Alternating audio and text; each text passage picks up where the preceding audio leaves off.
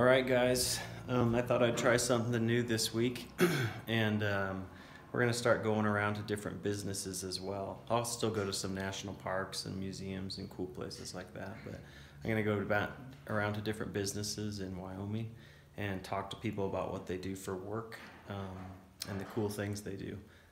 Today I'm in Therapy Works with Boone Hodges. He's an occupational therapist. Therapists get with people who have injuries or they're coming back from surgeries or whatever happened to them, and they help them to get better, go through the healing process. Sometimes they make hand splints, sometimes they make splints for other part of the body, or they just help them get their muscles and ligaments and joints and tissues back to full health. So this is his office, and we're gonna go meet him.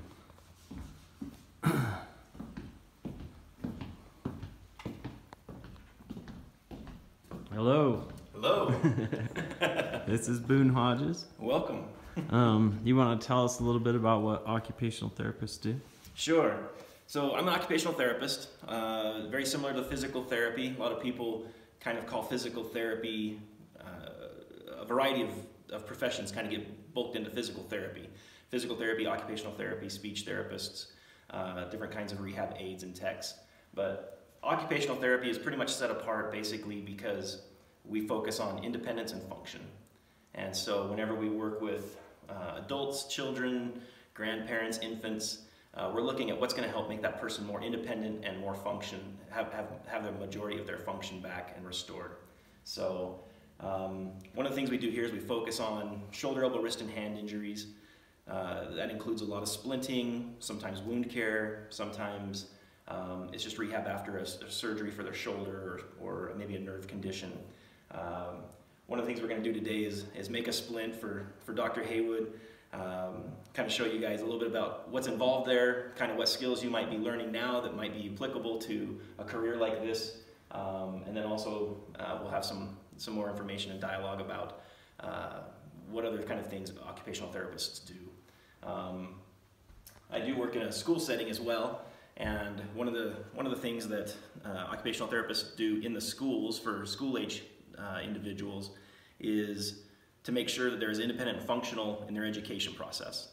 So that sort of, what they would do with them is a lot of times occupational therapy with youth is kind of play, therapeutic play.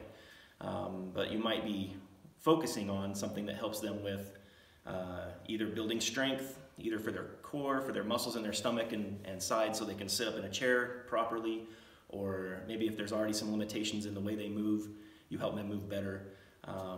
Other things you do is you help with focus, you help with attention, you help with processing of sensory kind of things, so that includes sounds, touches, other things that might be in their environment that might distract them or cause a problem for them to be able to get the most out of their education. So it also includes things like dressing and eating and feeding themselves and being able to get up from a chair and move across a room if that's necessary.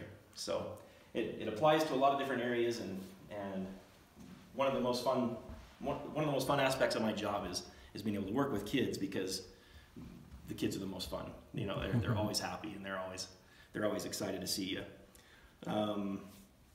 We're going to build a brace today for Dr. Haywood, show you guys a little bit about what's involved with that, and then while we're doing that, I'll go through a few other things that might be more relevant in a setting like this, where somebody comes in after they've already been to the hospital or after they've already been to the doctor, and they're trying to take care of an injury or something after surgery. So, cool. Should be exciting. All right, guys, so now we're going to do a little bit of artwork, some drawing. But you guys never thought you'd apply those principles to a job when you get older, but the things you're doing now in art actually are put to use in all kinds of jobs. All right, Boone's going to trace my hand now. Okay. So we're looking to make a brace, making a splint for Joe's hand and wrist and thumb. Just like kindergarten, come back to tracing a hand so you get landmarks, get an idea of a size, and then make marks based off of where some of the joints and some of the points that we want to make sure that we cut the material for. And then based off of that size, draw some lines so that we kind of have an idea of a pattern that we want to cut.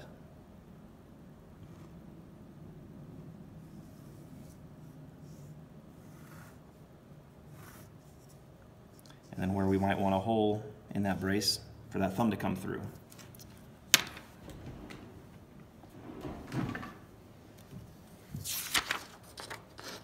You want me to introduce myself?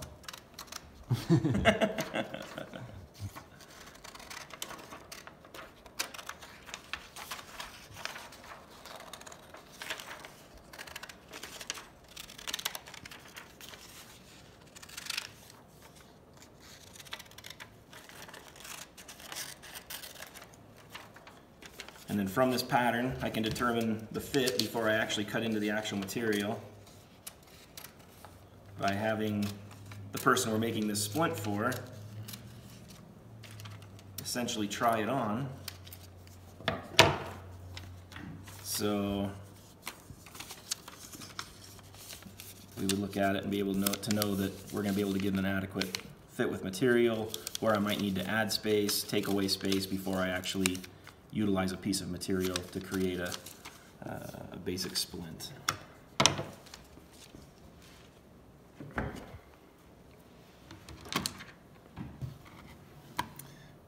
And then I use a wax crayon to actually put that pattern onto a piece of plastic.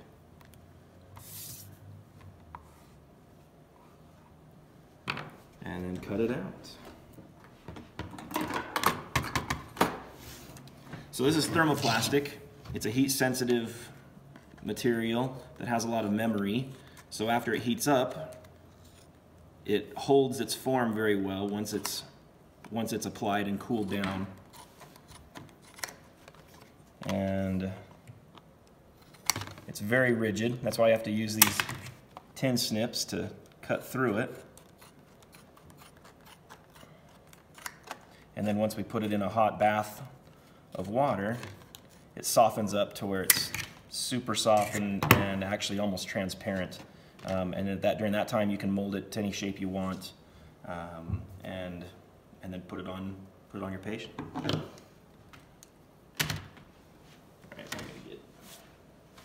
I should have got this out to begin with. So what we've got here is the tracing that we did with Dr. Haywood's hand, the pattern that we cut out, as well as the actual plastics that we're going to form the splint with. So you can kind of see the stages of that process. We're going to put it in a hot pan with water, and it's just under 200 degrees, so about 180, 175, 180. And it's going to cause this material to get super soft, pliable. We'll trim it up a little bit, create that hole, and then we'll put it on Dr. Haywood's hand. But in the meantime, I thought I'd show you a couple of the tools or equipment that we use as far as helping people with hand and dexterity problems. Maybe they're trying to learn how to use their fingers and hands better, trying to get some strength back in their hand, as well as maybe in their arms as well. So in school, it's really important. We work with a lot of kids on handwriting. We do things as it relates to how they hold their pen or pencil, how they hold a crayon. And so some of these things might be helpful in that, just in making sure they have the strength and the ability to do those kinds of things. But we use a lot of peg boards.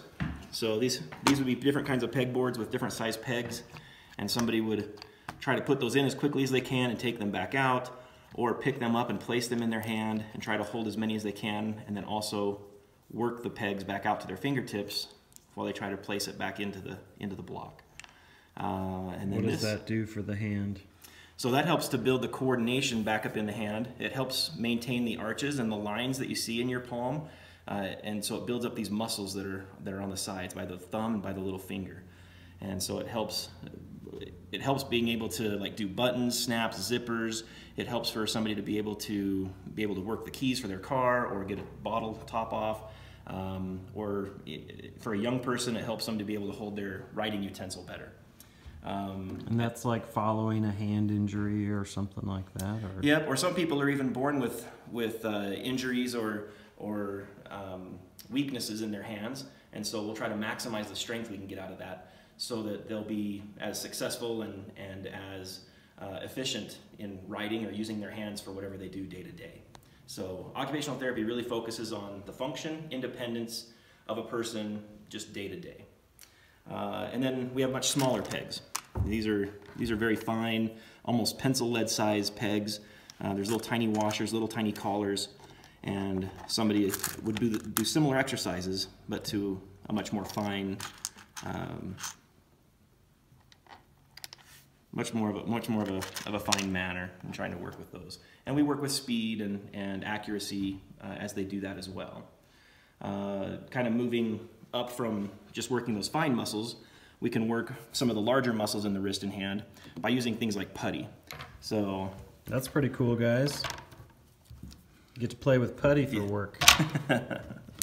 Most of my work is play, and that's one of the best things about a job. And if you can find a job that you enjoy doing that's also playful, it's hard to have a bad day. So this is basically like plastic Play-Doh, and it comes in different colors, and each color is a different level of resistance, or that means basically it's harder to work through. So the yellow is about medium, and so it can be difficult to just even try to pull apart, kind of like taffy.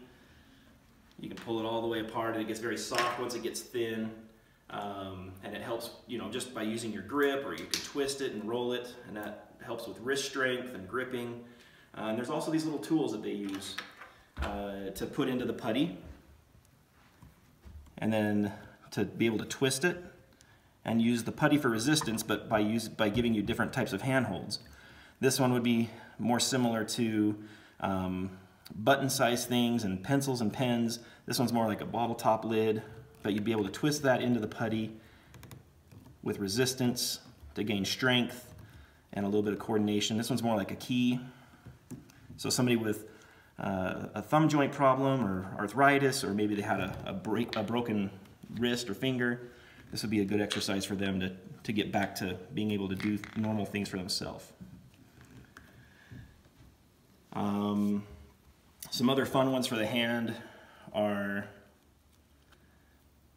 these exercise balls that have the finger holds, and you put your thumb and fingers in all those little rubber holes, and then you're able to stretch and open your hand up as wide as you can and hold it, and then you're also able to squeeze the ball as tight as you can and hold it. So it builds all the muscles and the tendons that come through the fingers that help extend. The muscles that are attached to that are getting strengthened by doing those exercises, and helps build up that ability to extend and close your fist. And there's another ball that's similar to that in style, just a little bit different way of doing that. And then these little Digiflex tools. Looks like some kind of Pokemon, huh, guys? They should make a Pokemon themed one. These Digiflex tools basically give an individual platform for each finger. So as you squeeze, not any one finger or two fingers can do all the work. You can see which fingers aren't cooperating. And so then if you know that they're not helping, you can help pull those down, and each finger gets its own platform to squeeze those springs down. And you can even turn it around to make it work the thumb. And you can just do individual finger exercises, or do the full grip and kind of watch for each finger on the hand to do its job. But they come in different colors, again, or different resistances, different strengths. These would be good for trumpet players to get their hands back into full strength. It's a pretty good joke.